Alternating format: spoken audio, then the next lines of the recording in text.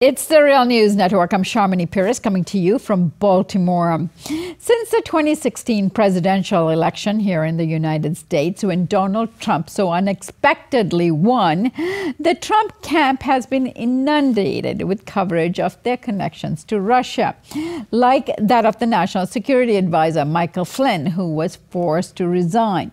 Jeff Sessions, who lied about meeting with Russian ambassadors and envoys, and Rex Tillerson with extensive business dealings in Russia. And we have also covered here on The Real News Secretary of Commerce Wilbur Ross's extensive business ties with the Russian capitalists. But flares surrounding Trump's actual financial connections to Russia seems to have died down a bit in terms of media coverage. But today, our guest, James S. Henry, has another revelation linking President Donald Trump to Russian oligarch Dmitry Rybolovlev, who may have saved Trump from financial ruin back in 2008. James Henry's article titled, "The Oligarch Files: Did a Billionaire Fertilizer Baron Bail Out Trump by Paying Millions Over the Odds for This Gaudy Pleasure Palace? And is this the Russian connection that could return to haunt the presidency?" In his report, James Henry reveals that fascinating connection exists between Dmitry Rybolovlev and Donald Trump. James S. Henry, as you know, is a leading economist, attorney, and investigative journalist who has done lead research on issues such as the price of offshore revisited. Thanks for joining us today, James. Good to be with you. So, James, let's start off with the estate and this mansion and what the connection between this Russian oligarch and Donald Trump is. Well, in 2008, as you remember, most people who went through that period remember 2008 as the financial crisis when real estate prices had been dropping in double-digit figures over 2007. Especially in places like Florida. And mortgage companies, banks, were basically contracting their loan exposures. So this is a period in which everyone but this Russian billionaire, Rybolovlev, who was a potash czar, was basically disinvesting in the U.S. market, especially in Florida. But along comes Rybolovlev in June of 2008, and plunks down $95 million plus probably a commission for a property that Donald Trump had paid just $41 million for back in 2004. And that was really convenient for Trump because precisely at that time, all of his projects were in trouble. And one in Chicago in particular he was facing a $40 million personal loan guarantee that he had made with Deutsche Bank, and he ended up suing Deutsche Bank, charging them with responsibility for the financial crisis and trying to get out of paying that loan in September of 2008. So this $40 million profit he makes on this Florida property is just perfect timing from his standpoint. And it's really strange because at that time, everyone else was withdrawing. Subsequently, the property continued to decline in value. The Palm Beach County appraised it at about $60 million in 2013. And Rybolovlev recently sold off a third of the property at a pro rata sale that's a substantial discount from what he paid for it back in 2008. So it's one of these curious deals, nothing illegal about it, let's make that clear. But Rybolovlev is also a partner of Wilbur Ross in the Bank of Cyprus. As of 2010, he had 10% of the bank, and he still owns, we think, as much as 3.3% of it. And he was also the guy who was basically bird dogging Trump's campaign jet all over the United States. Multiple stops where his Airbus A319 crisscrossed with Trump's campaign jet. Now, he denies having any contact with Trump, says he's never met Trump. He says that the plane trips were just coincidental. But, these three kinds of facts are there staring us in the face. And we just highlighting here, I think, the need for this accumulated pile of unexplained facts related to Russia's connections with Trump. Just the need for a real solid congressional investigation of this. James, why would Rybolovlev agree to pay above market price to bail out Trump or buy this mansion off of him? How does this kind of dealing work?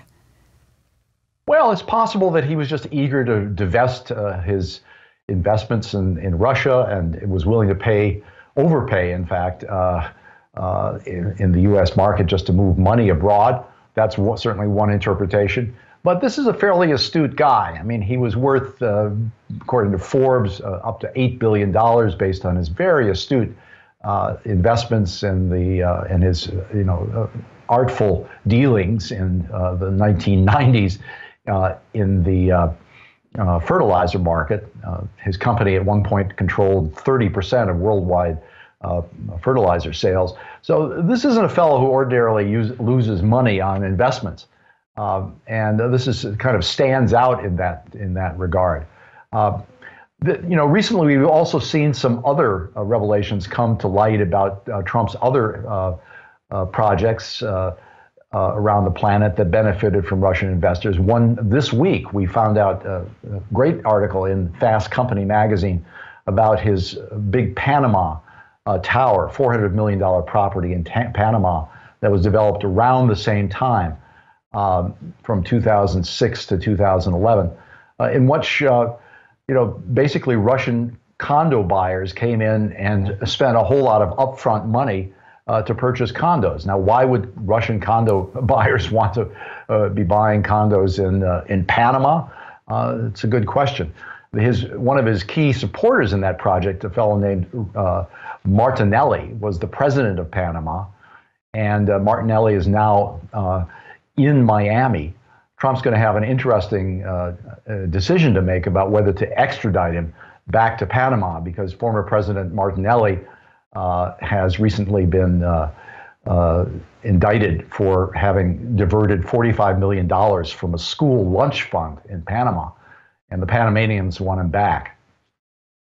And this was a revelation from where? That article is Fast Company magazine. It's just this week, and it's an article that you can Google online about the Panama Ocean Club that Trump developed. And this had something to do with the Panama Papers that was released? Well, the Panama Papers highlighted the role of a Panamanian law firm, Mossack Fonseca, in setting up offshore companies and trusts for all kinds of capital flight all over the planet. And in this case, in the case of the Trump Ocean Club, apparently quite a few condo buyers, including quite a few Russians, took advantage of Mosfan services in buying their condos in the name of offshore companies. Right. James, the link you make between the private planes of Rybolovlev and President Trump, you are getting this information from, I guess, the flight logs and so forth. Yet each party claims that they have never met each other. Now, is that possible? I have to take them at their word. I mean, I would love to see, I'd love to have an interview with Rybolovlev to take his assertions apart. It's a little bit hard to account for the fact that the planes are landing in strange places like Concord, North Carolina, which is not ordinarily on anyone's stop except for presidential candidates like Trump, and Charlotte, and Miami and Las Vegas at the same And do we have dates. evidence that they were in the same city at the same time? They were definitely there. Rybolovlev has said he was on the plane. He won't say what he was doing there. Was he meeting with the Trump organization? Was he carrying, caviar as presents for the campaign? I mean, was he just a Trump groupie? We're not sure. We really don't know. But I'm sure that this is the kind of thing that an investigation could certainly get to the bottom of. And it's just an accumulating pile of indications that there is more to this story than meets the eye. Right. And then you've unraveled another interesting connection with the Deutsche Bank and a German bank, the world's largest, where Joseph Ackerman, who has been the only banker who agreed to loan money to Trump after his repeated bankruptcies. What is the entire connection here? Well, Ackerman's been appointed to be president of the Bank of Cyprus, which is, what Wilbur Ross, the new Secretary of Commerce, took over.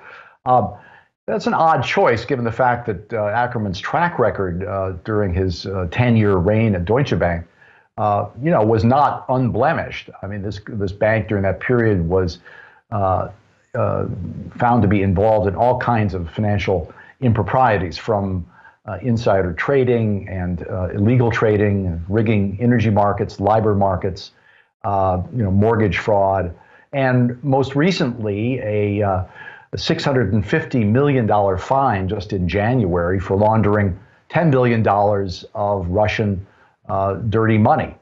And, it was using banks in Moscow, New York, and Cyprus to do that.